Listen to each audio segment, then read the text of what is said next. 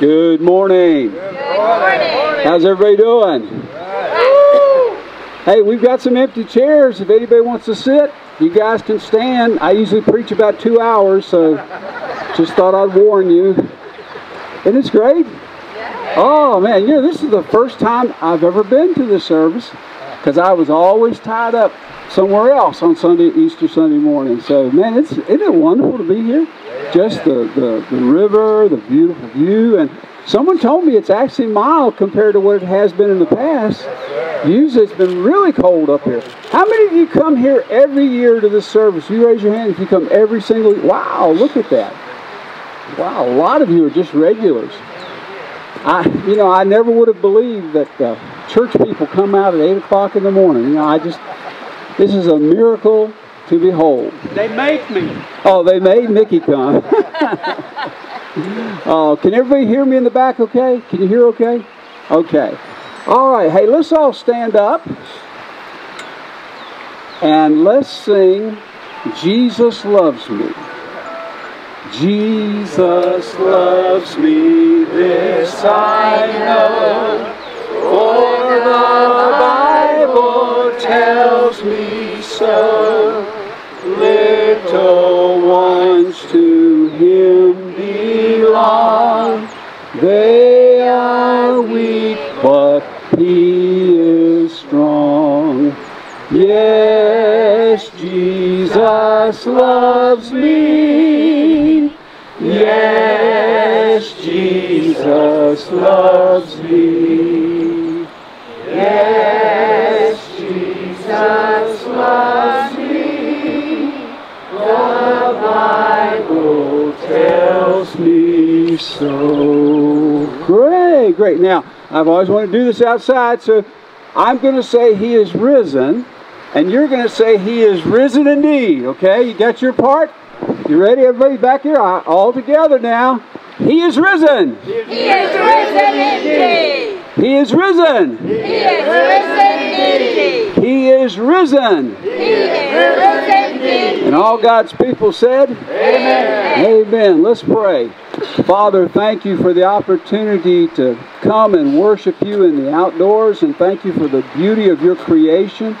Thank you for the trees, the river, and thank you for your people being here to honor your Son, Jesus.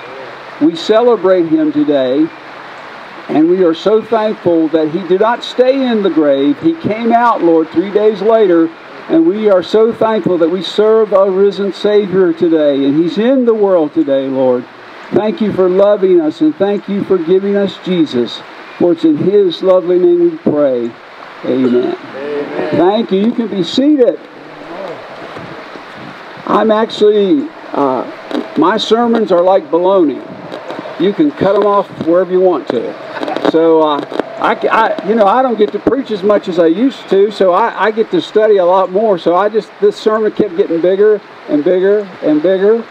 It went into 1 notebook, then 2 notebooks, and 3 notebooks. And I said, I'm just going to kill those people up at Humpback Bridge. So I split it in half. I'm going to bring half of it this morning and half of it over at the main church at 10:30. So if you don't have a church home, we'd love to have you over there at Grace Brethren Church, South Carpenter Drive. Just a little commercial in there. And we'd love to have you there. Faith is such an important element in the Christian life. If you look back on your Christian life, you will discover that it's been a cycle, a constant cycle going on in your life. You'll turn to Scripture. You'll hear a Scripture in a sermon, a Sunday school lesson, in devotions. You'll memorize a verse. You'll hear a verse maybe in a song. And that verse will kind of build up your spiritual stamina and faith. The Bible says, faith cometh by hearing, and hearing by the Word of God. So faith originates from the Word of God, from the truth of God. So we get that faith, and so we go out into life. We're full of faith. We read our devotions in the morning, and we're all fired up, and we go to our job, and all of a sudden, those 20 preschoolers running around screaming and hollering, suddenly our faith begins to evaporate. We start saying, wait a minute, what is going on here? And we run into some problems and difficulties, and then we begin to feel doubt. Did I really have that faith? is God really going to bring me through this? Is God going to solve this problem? Is God going to work this out for me? My heart is heavy. Is God going to help me? Is God going to work through this? And so what do? Hopefully and prayerfully, we have learned through experience that we go back where? To the Scripture, to the Word of God. We get refueled, we get refired up, we begin to read the Word of God, and we begin to understand the truth of God's Word. So we go back out into life again, and there's that faith again, but then we face that obstacle again. And it's been this cycle. If you reflect back on your life, you will see that's the story of your life. You know, sometimes people have the mistaken idea that pastors or missionaries live a problem-free life. You know, they're living for God, so God just makes everything work out for them. But that's simply not true. Pastors experience the same thing you experience. Missionaries experience the same thing you experience. And just when you think you've got this Christian life all figured out, just when you think everything has come together, boom, you get hit again, and you have to go through that process over and over again. Now, today we're going to spend this morning and later this morning in Luke chapter 24. Now, both of our sermons are going to come from Luke 24, and we're going to be talking about the resurrected Jesus this morning. And Luke 24 is an amazing chapter in the Bible. Luke is an amazing guy. Luke was a historian. He was a medical doctor. He just had a brilliant mind. And he was one of the greatest historians of all time. You may not think of Luke as a historian, but he gave us the Gospel of Luke, and he gave us the book of Acts. And if you take those two books, he wrote a large portion of the New Testament. And what did Luke do? Luke went around and gathered information, and he put together the Gospel of Luke for us. Luke went, and you know, the exciting thing was Luke was still alive when most of the people who had seen Jesus had talked to Jesus, and Luke himself, he was able to talk to people who had actually been with Jesus. And so what makes Luke 24 so exciting is he tells us a story that we don't find anywhere else but in Mark. And Mark only says 2 verses about it. Just 2 verses, that's all. John doesn't say anything about it. Matthew doesn't say anything about it. But Luke gives us this long passage in chapter 24 about 2 men walking on the road to Emmaus. You may have heard of that before. There's a famous painting of 2 guys walking down this country road. And when you look around here, you can't help but begin to think about it. Maybe you can see those 2 guys walking along that little path over there. And it's so neat because some people would look at this and say, this is such a small story. 2 disciples walking down a dirt road. What's the significance of that? Well, the significance is Luke wanted a personal story to give to us that would illustrate for us the power of the resurrected Christ, how he can change the direction of our lives. If you're here this morning, you're discouraged, you're despondent, you're sad, you're facing problems, the message of the Bible is that Jesus Christ can change your life. He can revolutionize your life. Paul said, if any man be in Christ, he's a new creation. Old things are passed away. Behold, all things are made new. So there are a couple of things I want you to notice in this story. We have the 2 disciples who are just kind of walking along. They're talking about the NCAA tournament. You know, they're talking about their team, and they're just, you know. And I hope you've read the Bible. You know that's not what's happening. But they're walking along, and they're just talking. And they're kind of down. And there's a couple things I want you to notice that Luke tells us specifically. Number 1, I want you to denote the direction that they walked. Number 1, I want you to see the direction that they walked. The Bible says in Luke 24:13, that very day, 2 of them were going to a village named Emmaus, about 7 miles from Jerusalem. Now, just to give you some context, because we're not going to take time to read the whole long passage, but just to give you some context, they had been in Jerusalem, Jesus had been crucified, and Jesus had risen from the dead. And so Luke puts it in context. The very day that Jesus arose, these disciples were walking down this road. Same day. This has all happened in the same day. So these 2 disciples are walking on, and listen what the Bible says. That very day, 2 of them were going to a village named Emmaus, about 7 miles from Jerusalem. Now, What's interesting about this is they had heard a report, and the context tells us this, they had heard a report that the tomb was empty. And some of the ladies who gave the report said that there was an angel there who said, he's alive. Now, they should have been ecstatic, shouldn't they? They should have been yelling and screaming, woo! He's alive! He's alive! But instead, we see them just walking along the road. As a matter of fact, the Bible's going to tell us their emotional state in just a moment. They were walking along the road. They were confused. They had put their faith in Jesus Christ. They had thought, and they're going to tell us that later, that they thought that Jesus was the Messiah. They thought Jesus was the one. Now, come on. Hey, I can yell louder. Can you hear me okay without the mic? Okay, I can yell. Yeah, I'll go without it. So, I can read my Bible now. I can hold it up to me, see. I'm going to need it. So, they're going down the road. They're confused. Here was somebody who told them, I'm the Son of God. I'm going to conquer death. Jesus told them, they're going to crucify me, and I'm going to come back from the dead. But they didn't believe it. Their faith was weak. That's the theme of our message this morning, is the resurrected Christ should infuse us with faith to face the problems of life. Amen? And no matter what you're facing in life, Christ is sufficient. Paul said, I can do all things through Christ who strengthens me. Amen? And so these guys are walking along. They're confused. They're fearful. What's going to happen to us now? Jesus is dead. Are the Romans going to kill all of us?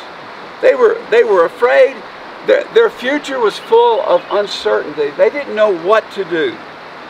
One of the things we can learn from this account is the pressures of life can drive us away from Christ.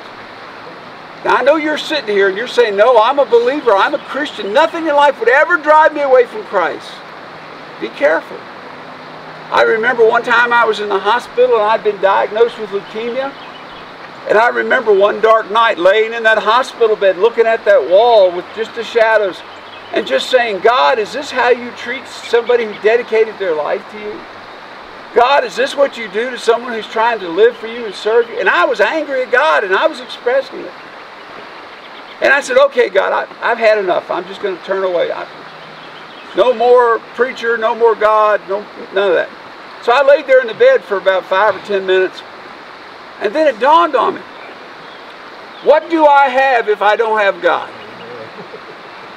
Just ask yourself that question. Suppose your life stinks right now. Everything's wrong in your life. I know you look so nice and pretty and everything Easter Sunday morning. I know you couldn't have any problems. But just say there's somebody out there who's pulling off really good and you've got me fooled. And you're saying, life stinks. I'm going to turn away from God. Just ask yourself the question, so where are you going to go? Are you going to go to drugs? Is that going to work good for you? You're going to go to alcohol? Is that going to work good for you? Are you going to go to sin? Are you going to rebel? Are you going to become a hell's angel? Is that going to work for you? Of course it's not going to work for you. So here they are. The pressures of life had driven them away from Christ. Notice, second thing. We notice one thing. Notice the direction they walk. Number two, I want you to notice their emotional state.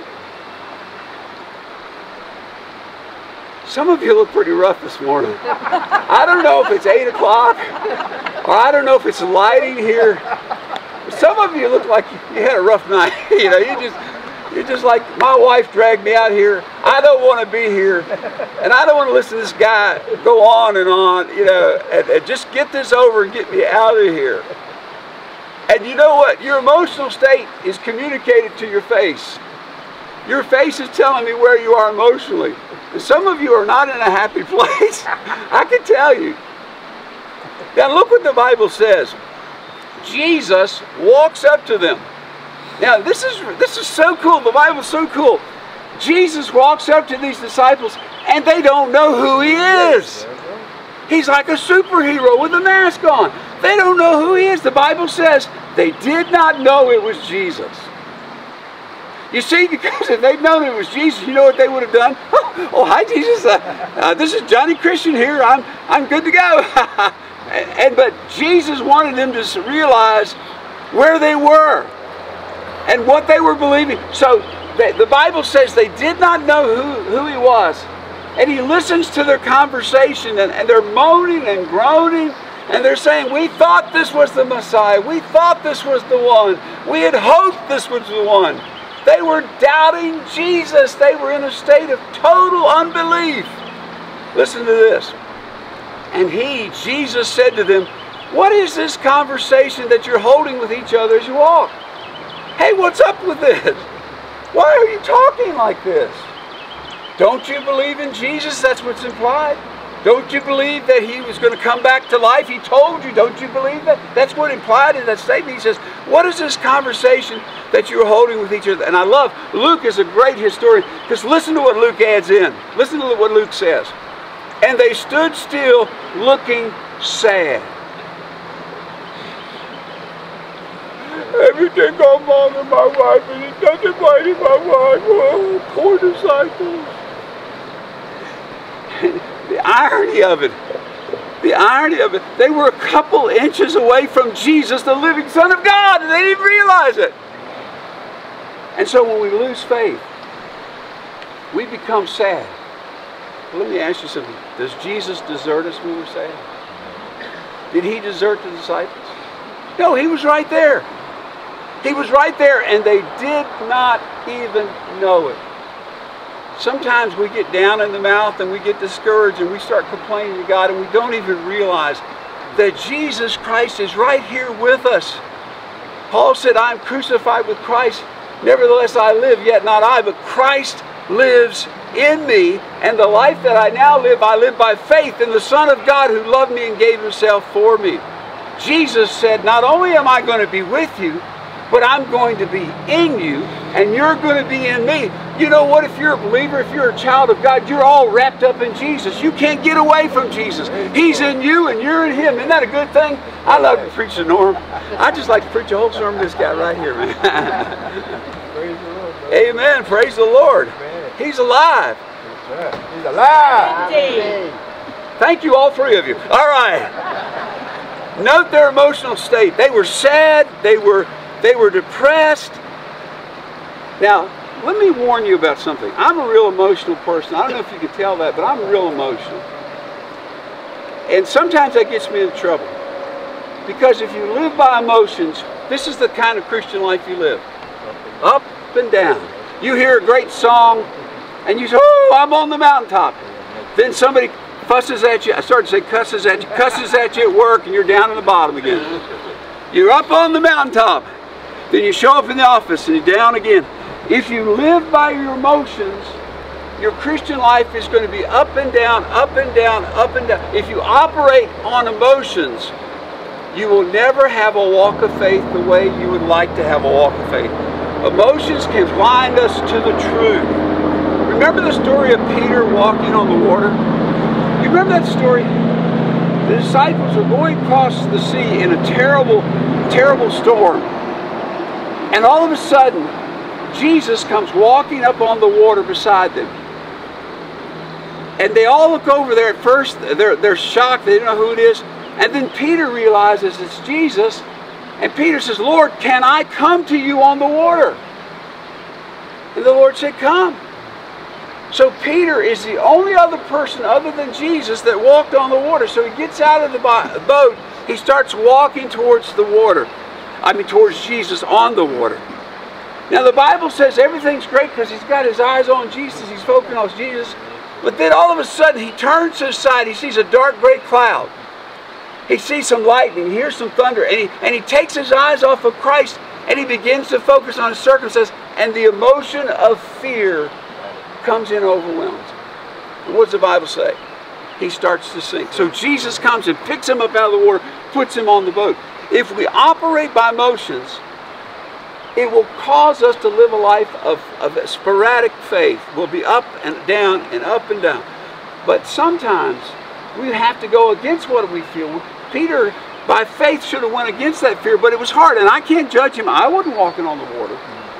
But if we live by emotions, we will constantly be up and down in our Christian life. We cannot operate on emotions alone. Finally, I want you to note the condition of their faith. We've seen the direction that they walked. We've seen their emotional state. Then I want you to notice the condition of their faith. this is what they tell Jesus. They said, and how the chief priests and rulers delivered him up to be condemned to death and crucified. But we had hoped that he was the one to redeem Israel. Notice, they said, we had hoped Jesus was the guy. So they were doubting that Jesus was the Messiah. Yes, and beside all this, it is now the third day since these things happened. Moreover, some women of our company amazed us. They were at the tomb early in the morning, and when they did not find his body, they came back saying that they had seen a vision of angels who said that he was alive. They had heard that from these women who said angels had told them. They were doubting even angels of God. Some of those who were with us went to the tomb and found it just as the women had said, but him they did not see. So you know what these disciples were saying? Okay, we'll believe if Jesus appears to us right here and we see the resurrected Jesus, we'll believe. So we'll believe if we can see. But the Bible says faith is the substance of things hoped for, the evidence of things not seen. So were they having biblical faith? No, they were having human faith. They were saying, okay, we'll believe if we can see. So faith is the key to resurrection power. So the story goes, they continue walking on the road. They come to their place where they're staying. And so Jesus starts like he's going to keep on down the road. They say, no, no, come in, spend the night with us, stay with us, keep with us overnight. So he comes in. So he goes into the room and they say, okay, hey, it's late. It's time to break out the bagels, you know, some Diet Coke, some cheese. Let's just eat something here, okay? So they sit down. And I want to see this video when I get to heaven. The disciples are sitting there, they're passing out the nachos and the Doritos, and they're just eating everything. And so Jesus does something really unusual. In the Holy Land, the custom was that when you were the guest, the owner of the house always served you. That was the custom. But Jesus did something amazing here that they didn't understand. Jesus reaches over and grabs a loaf of bread, and right there in front of the disciples, he just breaks it. Just that simple motion. He just breaks a loaf of bread. And the Bible says, in that moment, in that precise second, the shades fell off their eyes, and they saw it was Jesus. What brought them to the place? They remembered when Jesus broke bread at the Last Supper. They remembered the night before he went to the cross and died. He broke bread. And when he broke that bread, their eyes were open. And they said, hallelujah, it's Jesus. And guess what happened? Poof, he was gone. He was gone. Poof. They didn't even get to enjoy it. I mean, he was gone like a superhero. He was gone. And you know what the Bible says? The Bible said those guys' faith went into overdrive. They jumped up. It was late at night. Usually didn't travel at night because of robbers and things, but hey, they didn't care. They said, let's go. They went out and they jumped on their Hondas and they went to Jerusalem. And they said, he's alive! He's alive! Isn't that great? Amen. That's why we celebrate Easter. Because he's alive. Now you've got to ask yourself a question this morning as we close. What kind of faith do you have? Do you have a faith that, show me, prove it to me? Or do you have a faith that says, God, I'm going to believe your word. Even when I can't see evidence, I'm still going to trust you. The Bible says without faith, it is impossible to please God. For he that cometh to God must believe that he is. And he is a rewarder of those who diligently seek him. What are you facing today? What are you facing in life? Mickey's going to come and sing for us now. And then we're going to have a closing prayer. And as we close in prayer, I just want you to think about what you are facing in your life this morning. And I want you to ask God to give you the faith to trust him no matter what you may be going through. Because our God is the God of the impossible. Our God is a God who answers prayer. And our God is a God who raises the dead. Listen to Mickey as he sings, and then we'll close in prayer. Thanks for listening so well.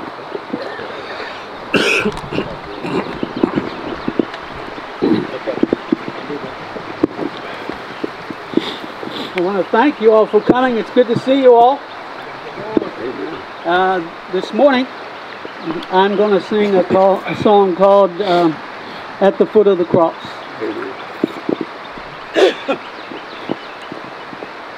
At the foot of the cross, where grace and suffering meet,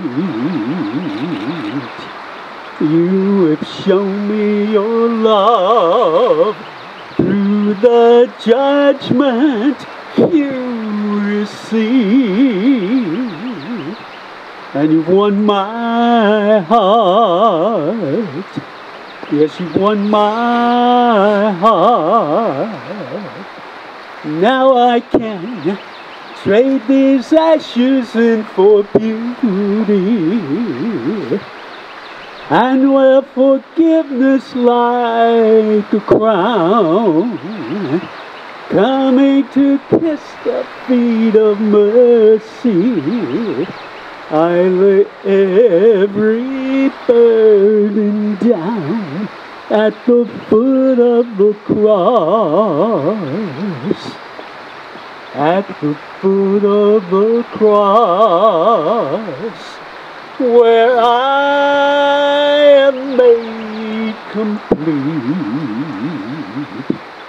you have given me life through the death you bore for me, and you've won my heart. Yes, you've won my heart.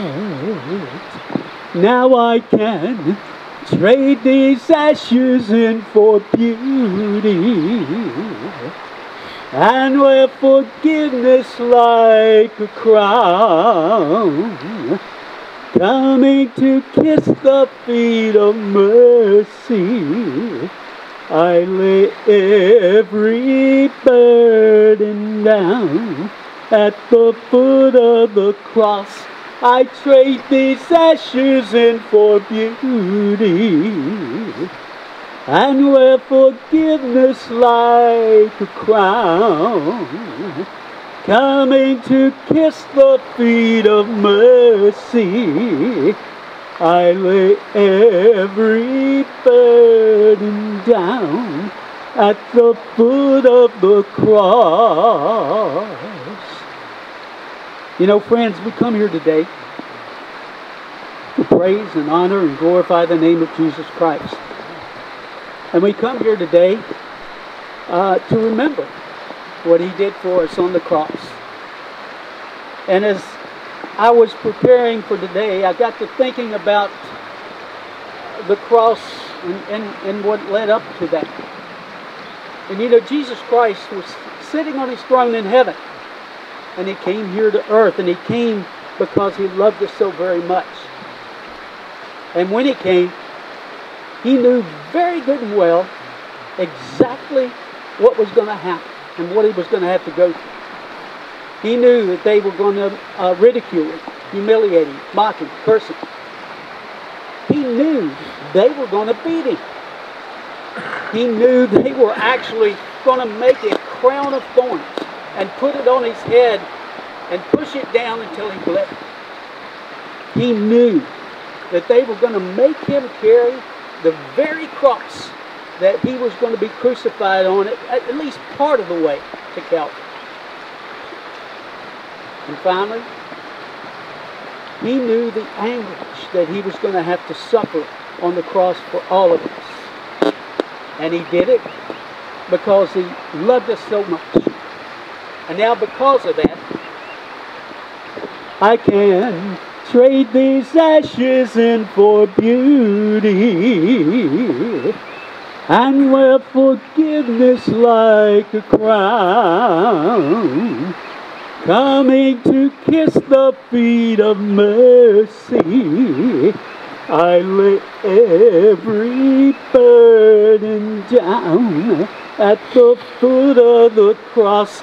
I trade these ashes in for beauty, and wear forgiveness like a crown, coming to kiss the feet of mercy. I lay every burden down. I lay every burden down. I lay every burden down at the foot of the cross. I'm laying every burden down. I'm laying every burden down. I'm laying every burden down.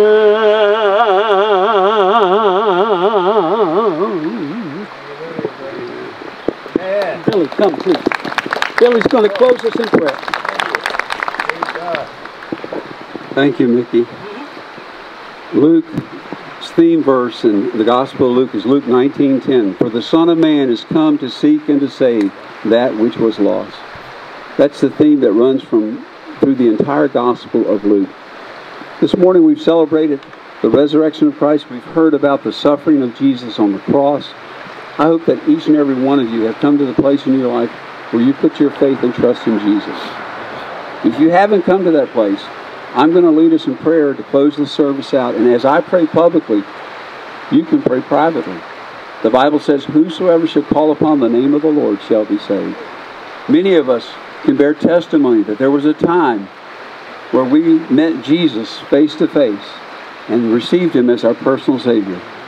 And our life has never been the same since we've met that resurrected Jesus. And He can change your life too if you'll just trust Him. Thank you for coming. Hope you have a wonderful Easter. Thank you so much for being a part of this service. Let's all stand for a closing prayer. And I want to thank Grace Brethren Church for sponsoring this service. And it's been wonderful. I really enjoyed being here today. Thank you guys so much. Let's pray. Our Father, we thank you so much for your love for us. And we thank you for Jesus, Father. He's the reason that we're here today. We celebrate His birth, His life, His death, His resurrection, His ascension, and His soon coming back, Lord. We praise Him today for all that He is and who He is and what He's done for us. Father, we do pray if there's anybody in this nice group of people here this morning who doesn't know Christ as their Savior, we pray that this morning they would turn in faith to Jesus. They would find Him as their living Lord and Savior. God, go with us now as we leave this place. Thank you for the blessings of today. Thank you for Jesus, and it's in His name we pray. Amen. Amen. God bless you guys. Thanks for coming. Thank you, Billy. Hey, thank you. That's great. That's a great song. I appreciate it. Perfect.